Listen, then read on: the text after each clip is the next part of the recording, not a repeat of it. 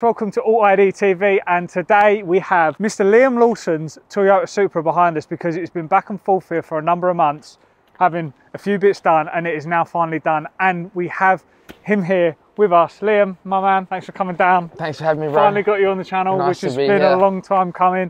Now, mate, obviously I know who you are. We all know sort of what you do. For the guys that sort of follow us and maybe don't know who Liam is, do you mind to give us a bit of an intro on you, what you do, and what you've been up to for the last 3-6 months? Absolutely. So this year I raced full-time in a championship called Super Formula in Japan. It's like a below Formula 1 sort of championship, or in between Formula 2 and Formula 1. And at the same time, reserve driver for Red Bull Racing and AlphaTauri, and I did 5 races this year in Formula 1. So I did my first 5 Grand Prix. Back to reserve now. Obviously the season's just finished last week in Abu Dhabi, so now I'm a YouTuber. Yeah, so you've just started your new job basically, which is this. I haven't even uploaded a video yet, but today's the day. So yeah, no, mate, it's it's good to finally have you here. This has been a long time coming, hasn't it? 6 months, I think. Yeah, we've been working on this car for quite a while now, and he's done the typical YouTuber thing. You bought a car and wrapped it, so we're going to sell it next week. Yeah, I mean, to be fair, this one's definitely a bit more of a project, more long term, but yeah, I don't know. I feel like I also can change my mind in 5 minutes as well, so. So for those of you that don't know, like most F1 drivers, to be honest with you, they understand, I call you an F1 driver, you are an F1 driver in my head. No. I think everyone else is going to assume it as well. Most of them like cars, they get cars, they understand cars, but they're not like petrol heads.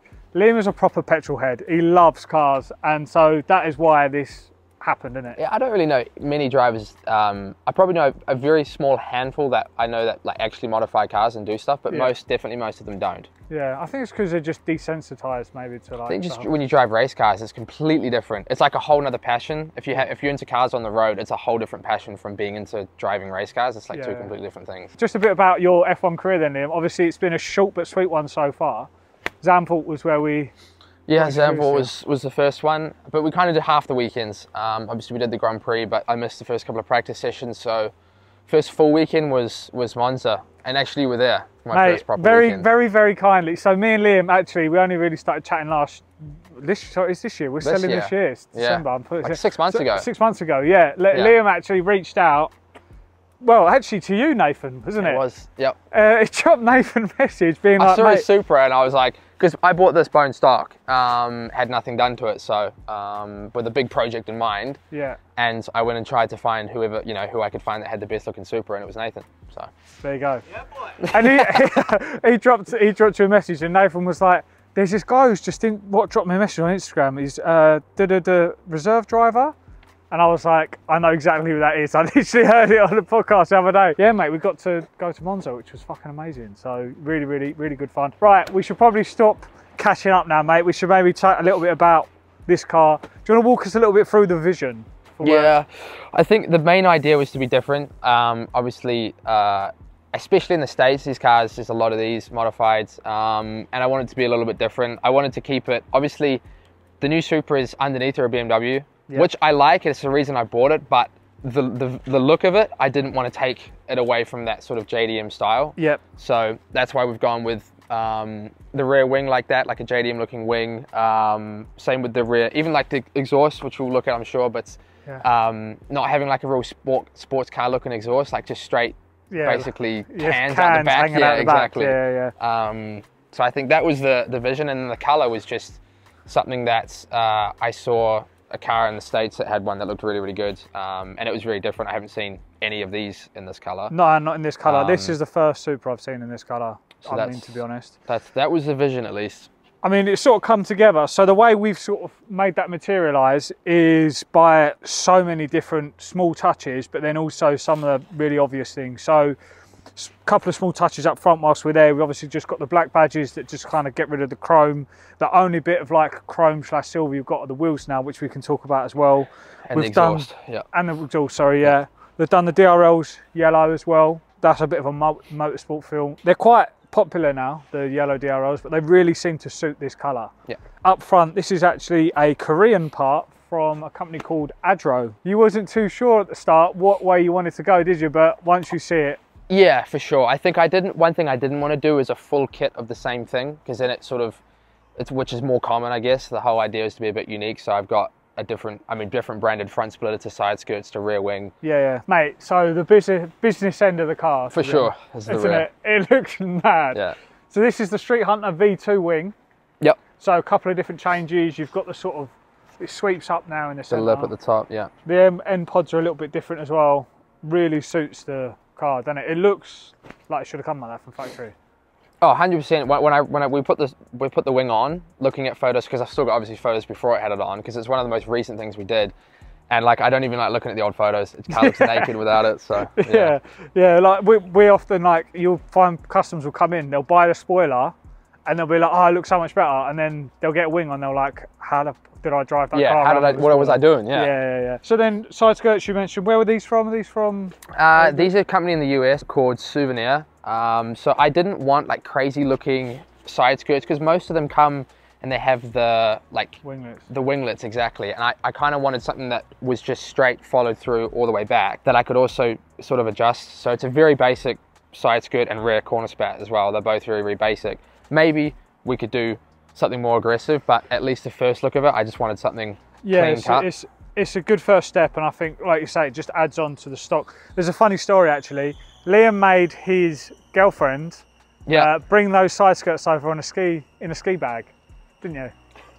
I did, yeah. Did you pay for the bag? I paid for the baggage, right, yeah. Fair enough. Yeah. Unfortunately, when the deal kind of was that she could go home as much as she wanted if each time she came back she brought some car parts with her. Yeah. So we've had the size. Oh, and the wing as well. This whole wing came back with my girlfriend, with Hannah. Yeah, it came back in a ski bag. So that's I wouldn't have got away with that personally. My missus wouldn't have had it. So fair play to you, Hannah. So at the back we've got the exhaust tips she was chatting about. These are literally just a straight. And this sounds lovely as well. It's a custom exhaust system. It's completely custom, yeah. And it's originally, when I did it, it's valved. So when the valves are closed, it's pretty much stock. Originally, when they were open, it was straight pipes, and it was way too loud. Yeah. Like, you remember what it was like. Also with the bass tune we had on it, it was just like spitting flames, and it was a bit too much. When Liam turned up before, he was like, "Yeah, this is so good. I love it." And then before the end of the thing, it's like, but is it just a little bit too loud? It was so loud that there was like a frequency at like 4 grand where it would like ring through the cabin of the car. It was so loud. So it's got a mid pipe in it now, and it's still loud, but it's got a much sort of neater tone to it. Yeah, it sounds really nice now. So it makes me miss my B58 in the N240i. Whilst around the back of the car, we're going to take a little look at the wheels as well, because they are a very unique set of wheels by the guys at West Forge. What was the inspiration, mate? They were from, I just like the look of them. They were based off a wheel that I saw on a Supra in the States. They were blacked out, so I wanted to do a brushed silver face, and it's sort of based off like a BBS sort of race style wheel. Yeah. It's very aggressive. No, they're really nice. They're totally custom, and we've got some nice little touches on there. You've actually got your race number, haven't you? On right, and just engraved at the bottom. Just here. You can't see it unless you know it's there, but I like knowing it's there. Yeah. For sure. Nice little touch, and so if you ever sell them, someone's going to be like, why the? Why is the number 30 in there? Right, Liam, just say we've just bought the car down. You're a YouTuber now. Yeah, I can say that. But you just want me to say, so we've just bought the car downstairs? Yeah. Okay. You're the host of the show now. Okay. Jack, just say just brought the car downstairs because obviously the lighting left us in England at about 4 o'clock. It just gets pitch black dark. So under these lights you can see a bit more of the colour, to be fair. And so you was just explaining to me like where this sort of colour come from. What was the inspiration? It was based off the TJ Hunt Hurricane from the one in America, the one that Western Diesel bought, the Sheepy race one. Yeah. Has he still got that? Nah, well, he wrapped it again. So now it's like a sand looking. Because that was 10 out of 10 before. Yeah. And that's why as well, like the wheels I like, but I'm definitely going to do a stage 2 on the wheels and do another step, because I think with this color, also with the DRLs now as well, I want like a gold kind of face wheel. Oh, okay, all right, yeah. Something a bit different. So you haven't just done the looks, you've actually matched it up with some performance mods as well. What have you done so far? I mean, it's super easy with the B58. So obviously with the exhaust, it's running catless downpipe, and then an intake, and then a stage 2 with the MHD. The intake made a big difference to the noise, didn't it? Yeah, intake. Obviously, we spoke a bit about the exhaust, but the intake made a massive difference. This is my first day driving with it now, and yeah, the intake sounds, it's like always there. It's really, really cool. It's the Ram Air intake, available on our store. The intake is the Ram Air intake, which is basically like an open design, so you can just hear it a lot. I think it was the one thing that was missing. You have like a nice note from the exhaust, but like no turbo noise, no. Yeah, because from factory, we was talking about this when we did the Ram Air video, is that they've got this like giant like muffler on them that like just absorbs all the sound. I don't understand why they do it. Yeah, no suction noise at all. I mean, you've tuned it as well then, so is it stage 2? Stage 2 with MHD to the wheels, like 450, I think, so. Yeah, no, it's and obviously rear wheel drive. Short wheelbase. Yeah, and like the seating position, like sitting on the rear wheels. It's on semi slicks as well, which to be honest, I kind of regret in the UK. Liam was like, I really want to be able to like drift it when it's raining, like really easily. I'm going to get some semi slicks. I was like, that's a bad idea, mate. He's like, no, I'm going to do it anyway. All it's done is basically meant that anytime there's any standing water, the car's absolutely lethal. Yeah. Yeah. And it's no real different drifting. It's the same as it was. It's exactly the same. Especially now you put more power through it as well. Yeah, exactly. Now it lights up really easily. Yeah, no, Liam showed me his skills the other day. But it's an amazing, amazing little car now. It's all sort of come together. It's one thing that I've learned is that even if you have an idea in mind, you can never stop. Like it's always going to keep having stuff done. Because this is the first car you've modified, basically, isn't it? It's the first car I've owned. It's my first actual car. Over the years, I've always had sort of loaner cars. I've been very fortunate that I've been lent cars because I've never been in one place. So yeah, this is technically my first car. They had it. What a first car. Right, I could stand here all day chatting to Liam about cars and stuff, but we do that anyway. So we do that anyway. Yeah, it just doesn't stop leaving me alone. Sorry. Anyway, we're going to wrap up the video, guys. Hopefully you enjoyed it. Liam, thank you so much for trusting us with your first car. It's been an honour, mate, and I'm sure that we'll have you back.